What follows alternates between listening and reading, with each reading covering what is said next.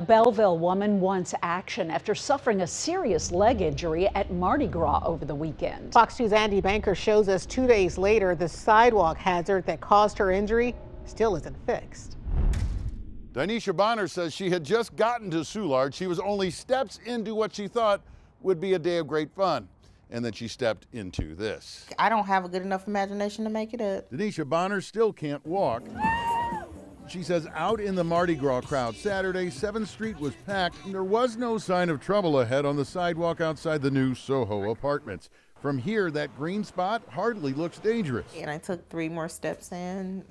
My leg was just in a hole. This hole, a drain pipe. It's supposed to be covered like this one about 20 yards away. All I could think was, I see the inside of my leg. I see my bone and my tendons and my ligaments, and I see it. It's right there open.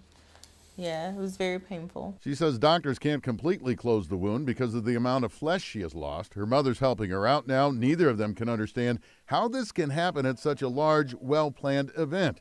Nearly 48 hours after Bonner's injury, the hole was still uncovered and she was still uncertain about her 2 jobs, part-time model and full-time financial services worker. I hope it doesn't change my life, but it does seem like it could be life-changing. It's kind of scary, because I can't walk on my leg. Your mind is to not bump into the people in front of you. You're not looking straight down. I just hope that they actually do something so nobody else get hurt. Like, what if a child gets hurt? We've gotten no response from the property manager or city authorities, but by early tonight, an orange safety cone was covering the hole.